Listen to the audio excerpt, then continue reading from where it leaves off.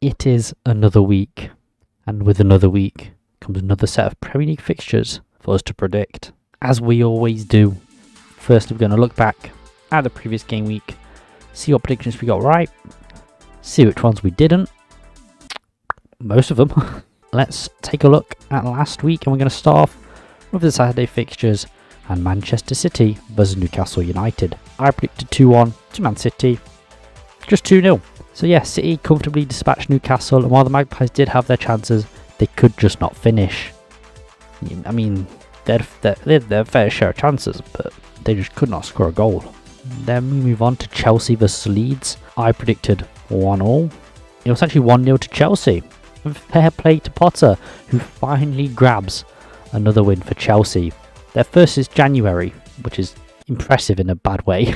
It wasn't an assured win by any means, but Fofana was the difference that made sure all 3 points stayed in London. Then move on to Arsenal versus Bournemouth. I predicted 3-0 to Arsenal. It was actually 3-2. The points were almost shared at the Emirates, and if it wasn't for a Reece Nelson last minute screamer, they would have been. There were plenty of dodgy refereeing decisions in this match, but Arsenal still came out of it with 3 points, keeping their title hopes alive. Then move on to Aston Villa versus Crystal Palace. I predicted 1-0. It's actually 1-0 to Villa. Despite a Palace player scoring, it was Villa who ran out winners. There wasn't really much to separate either side, to be fair, even after Zaha had a goal disallowed. Yeah, Palace also finished with 10 men, so it didn't look good for them at all. And then move on to Brighton and Hove Albion versus West Ham United. I predicted 3-1 to Brighton. It was actually 4-0. And Brighton absolutely dominated West Ham in this match. The game at the Amex was pretty much all Brighton, and West Ham never really got into the match at all. Could have easily been more than 4 goals as well. It was an absolute demolition job from De Zerbi's boys. And then move on to Wolverhampton Wanderers versus Tottenham Hotspur. Now I predicted 2-1 to Tottenham. It was 1-0 to Wolves. Wolves grabbed a late goal, courtesy of Traore, after a save was deflected into his path.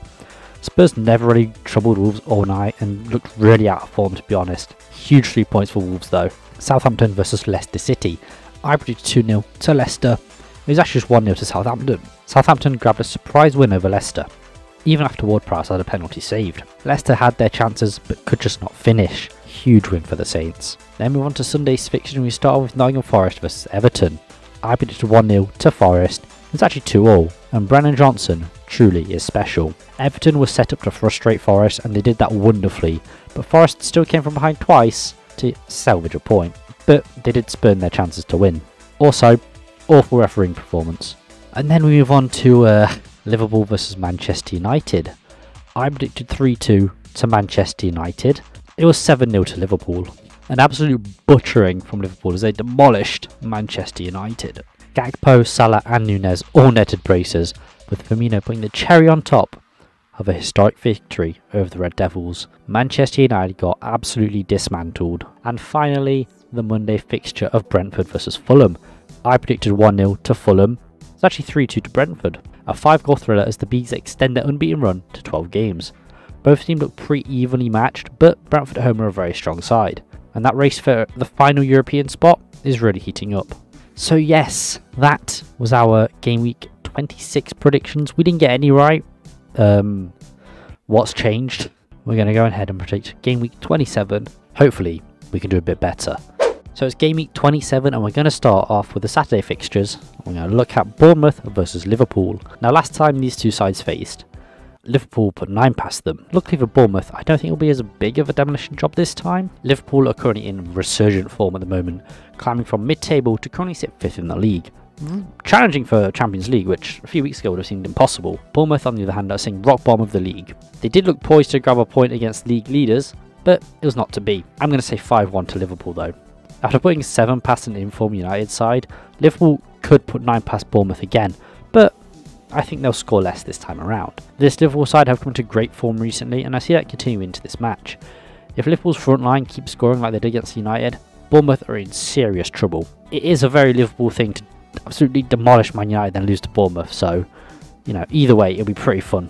And then move on to Leeds United versus Brighton Hove Albion. Now this is a Leeds United side that sit just above the drop zone, and they host a Brighton side that are in the mix here for some European football next season. Leeds are coming off the back of a tight defeat to Chelsea, whereas Brighton are coming off the back of a comfortable win over Leeds' fellow relegation rivals West Ham. Brighton have been playing some great football under De Zerbi and are a side that loves scoring goals, as we saw last week. Leeds have struggled for goals this season, only scoring 29 to Brighton's 43 goals, which, it's kind of mad. I'm going to say 3-0 to Brighton. Leeds United will have to be very strong at the back if they have any wish of withstanding a Brighton onslaught. Unfortunately for Leeds though, their defence hasn't been brilliant this season, and this is something that the Seagulls will be looking to exploit. And as we've seen under De Zerbi, they will. It's not looking good for Leeds. And then move on to Everton versus Brentford. Another relegation threatened side faces off against a top half team. Everton host the Bees after they drew against Nottingham Forest. Brentford on the other hand beat Fulham in a 5-goal thriller and are currently unbeaten in 12 league matches. And Brentford will definitely be looking to extend that run, whereas Everton will be looking to start any run, to be honest, to help them escape the clutches of the relegation zone. Everton are looking to make Goodison a fortress for the remainder of the season, and we know Dyche can set up well defensively, but Brentford have been in good form this season and have a very potent attacking side, and that will be looking to exploit Everton's defence, which isn't the best. I'm going to say 1-0 to Brentford. I think Brentford will just grab a win at Goodison. As I said, Everton want to make Goodison a fortress, so this will be a tough game, there's no doubt about that. But I think Brentford have the quality to take all 3 points back to London. Dyche can make the football frustrating, as we saw last week, but I think Brentford will come out victors. And then move on to Leicester City versus Chelsea. Now Leicester City host a Chelsea side which have started winning games, unluckily for Leicester. Leicester are coming off the back of a frankly embarrassing loss to second from bottom Southampton. And Leicester, they're still threatened by the relegation zone and aren't fully safe just yet. Chelsea's form has not been brilliant this season, in case you hadn't noticed, but they've won their last League and Champions League match, so it's looking up for them. Chelsea will need to stop picking up points though if they want to salvage a European finish, and to be honest, both teams need to stop picking up points if they want any resemblance of a good finish this season. I'm going to say 1-0. I think the points will be shared in Leicester. Both sides are quite evenly matched at the moment, despite the large differences between the squads. Both teams have quite a potent attacking force, and I do see both sides scoring, to be honest. Other than that, there isn't really much that separates the two sides. This matchup just screams a draw. I mean, Southampton beat both these teams 1-0, so maybe it can be the Southampton L Derby. Tottenham Hotspur versus Nottingham Forest. Spurs host a Nottingham Forest side that are quite frankly abysmal away. Forest have only scored 3 away goals in the league this entire season and look nowhere near as effective as we do at home. Spurs though haven't been brilliant this season either, but do currently find themselves occupying a top 4 spot. However, they did drop points to Wolves last week, and they could very easily drop out of the top 4 this season. I mean, discontent with Conte grows after a very boring match against AC Milan that sort of drop out of the Champions League. Anyway, I'm going to say 3-0 to Spurs.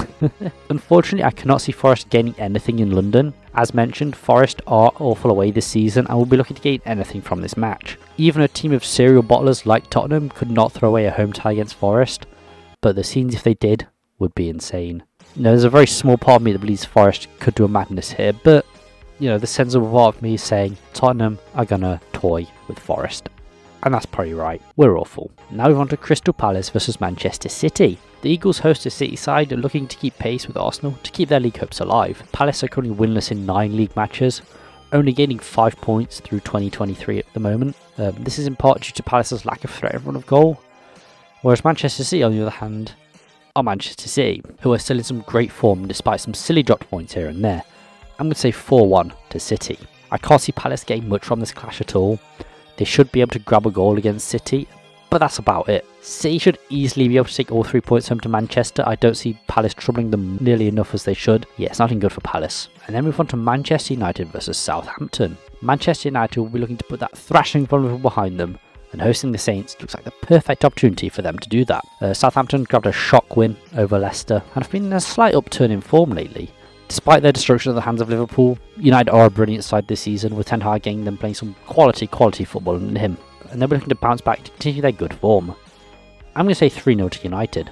I can't really see Southampton causing United any problems, to be honest, especially Old Trafford, and it should be a comfortable win for the Red Devils. That being said though, Southampton have grabbed shock wins against Chelsea and Leicester this season, but those two sides are not in form like United are, and it's very unlikely that the Saints will be able to cause another upset here.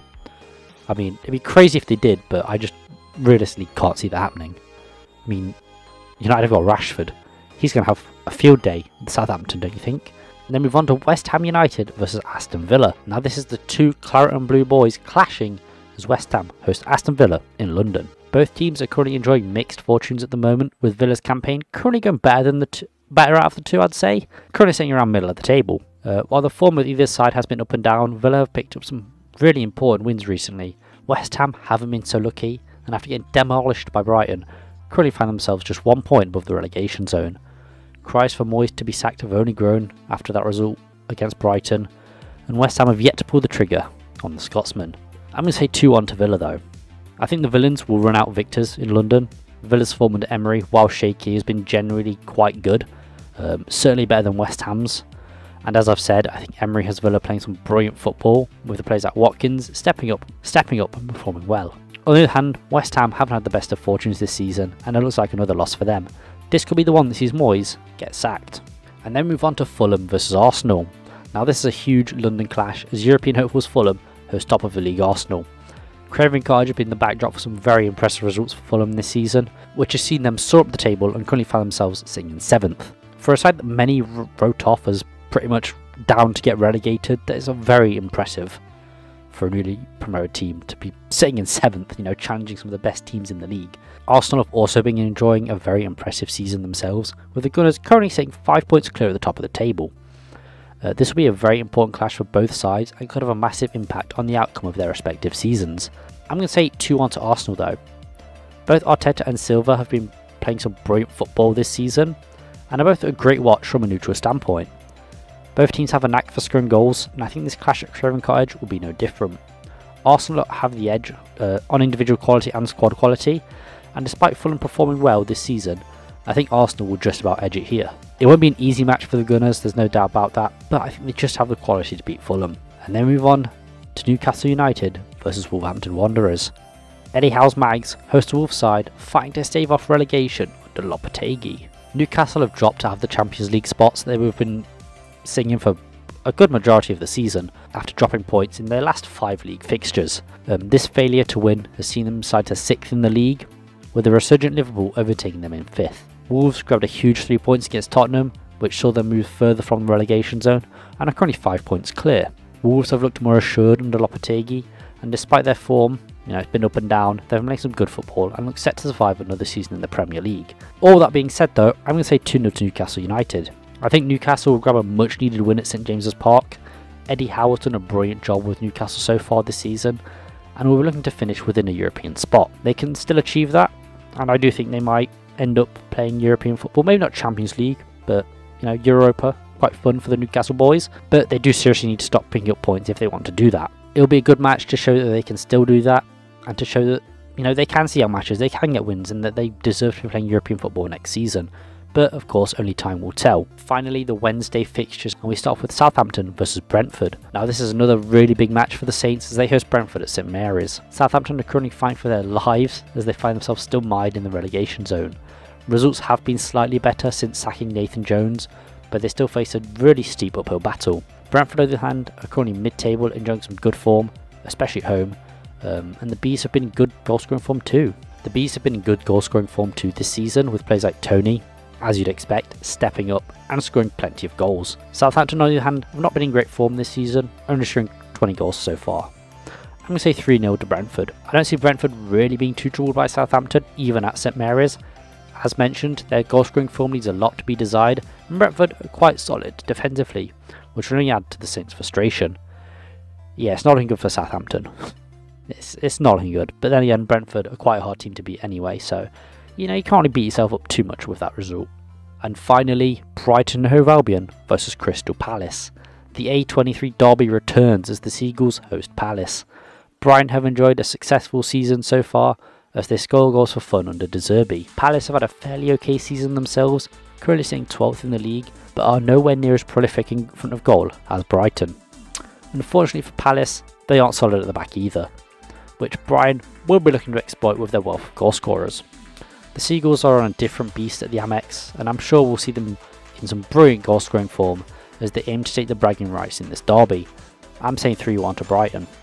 I think they will win. Brighton are in brilliant form this season, as I've mentioned, and have been unplayable at times, causing a lot of sides a lot of problems. and I'm sure that's going to continue against their London-based rivals. Palace need to be careful as they could be dragged into the relegation scrap if they keep dropping points. Personally, I think that's looking quite likely. I don't think they'll go down, but they could be in the relegation mixer if they don't stop picking up wins, which they seem to really struggle doing at the moment. Anyway, that has been my Game Week 27 Premier League predictions. I hope you have enjoyed. If you have any predictions yourself, please leave them in the comments below. I do enjoy reading what you guys think, combining our ball knowledge to make some brilliant, always correct predictions. But yeah, I've been O2GT. Those have been my Game Week 27 predictions. Hope you have a great day. I'll see you guys in the next video. Peace.